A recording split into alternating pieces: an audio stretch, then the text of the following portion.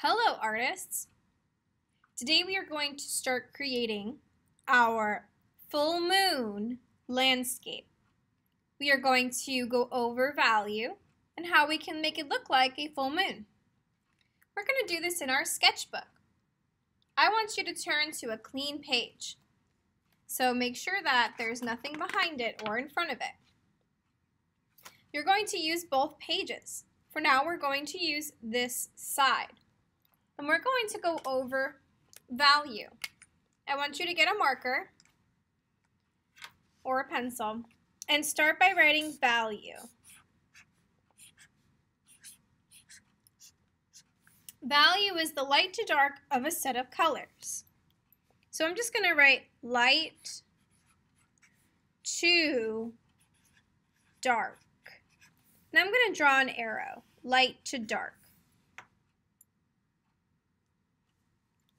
And even a little box here to kind of help me when I'm creating. We did a little bit of this last year, right? 1, 2, I'll do 4 different boxes, light to dark.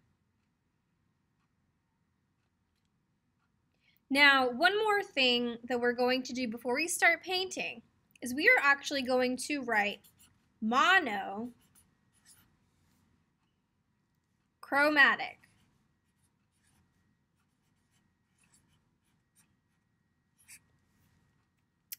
Mono means one, right? One. Chromatic means color. All this means is that it's one color. So we're going to create a value that has one color. When I'm done, I'm going to close my marker and save it for later. Now you have all of these colors here. Since we have a blue moon, it's not really going to look blue, but the blue moon means it's just the second moon cycle within the month. So since we have 2 full moons in October, we will have a blue moon as the second moon. So I'm going to choose a color. I'm going to use blue. You can use whatever colors you want. I'm going to wipe my paintbrush in the water, and I'm going to start with my color. The idea is that it's light to dark. So where am I going to start if I have the darkest color? Where it says dark. So I paint with my watercolor. Now, can I make that darker? Probably. So I'll make it darker. Maybe even darker. Okay. Now I go, I'm not even going to really need to wipe off my paintbrush. I just need more paint. Then I go lighter. Is that lighter than that one? Sure. Could it be a little bit darker? Maybe. But is it lighter than that one? Yes. Then I keep going. Now the trick is that the more water I use, the lighter the color is. So that's almost the same, so I need to add more. It's almost like adding the color white when you paint with watercolors.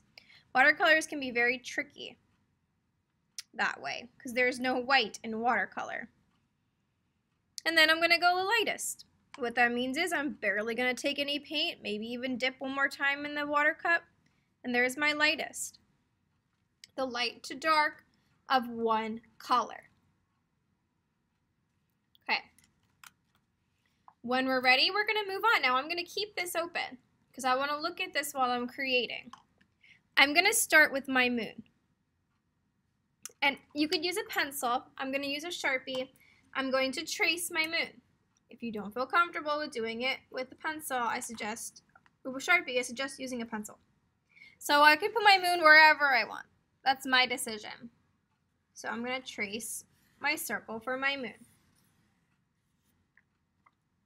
Bam. Now if I make a mistake, especially with the Sharpie, all I need to do is just make that line a little bit thicker.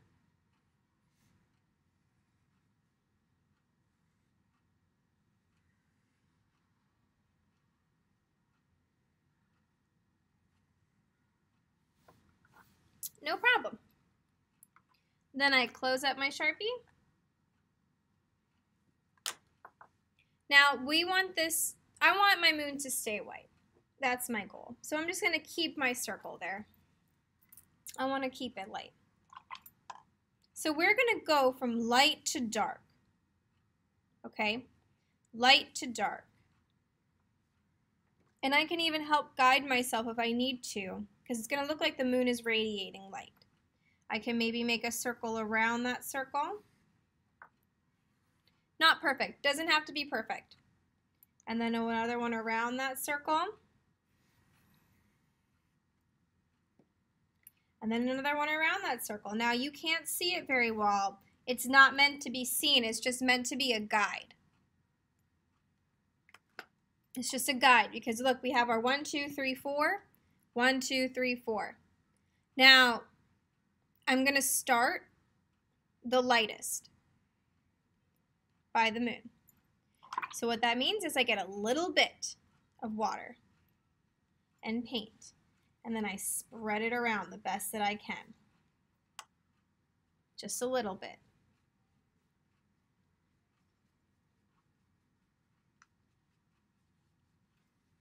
All in my first area.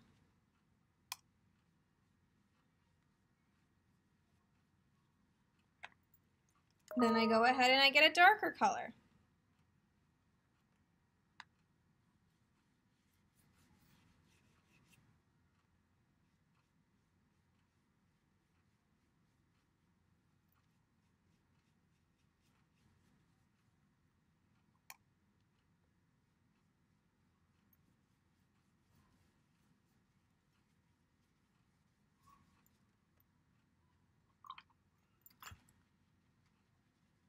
I could just use my water to help blend.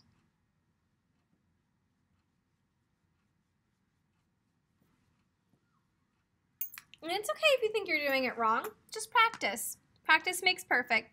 The next one goes darker. So that means I barely used a lot of water, mostly paint.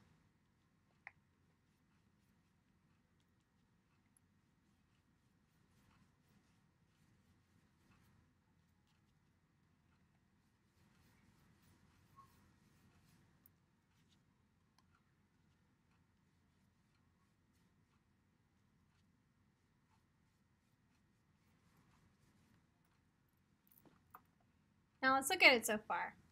Looks like the moon is radiating light. Now I'm going to go darker. Now, if you want to, let's say that's not dark enough. That's as dark as that blue goes. I can incorporate a new color that's very similar. I'm going to incorporate some purple. What it's going to do is I'm going to mix the two together. So I'm going to go get the blue. And I can go get some purple. You can do this with other colors too. And I made the color a little bit darker. Now maybe that's not dark enough. See? Not dark enough. I want it to be darker. This looks like all one color. Okay? Then try some black. Maybe try it first on your value scale to see what happens when you add black to it. And go get some black. See what it does when I blend it a little bit on the corner. It makes it a little bit darker.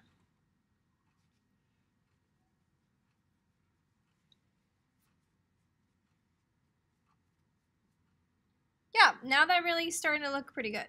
So maybe I want to start with some black, go on top of it with some blue. That's how I make my shade. Maybe throw some purple in there, get some black.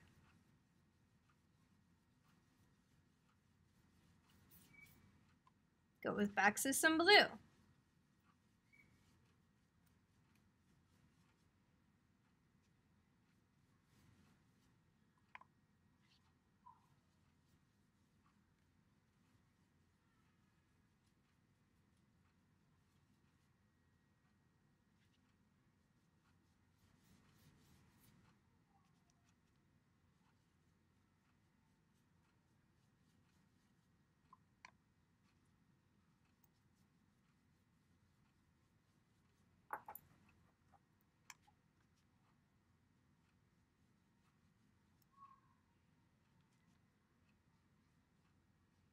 I can even add some accent lines in there if I want to with some black.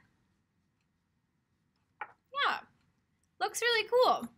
When I'm done, maybe I want to do some finishing touches. I can add some accent colors. I'm going to add a little bit of purple in there because I really like the way that purple looks. You can keep layering more colors on top if you would like, but I would stay away from the middle because that's the lightest you wanted it to be because it's supposed to be radiating light. That's the value that we wanted to get. So if I can see this now, I'm going to look. My light to dark, right? Light to dark of one color. Now I did add some other colors in there and that's okay.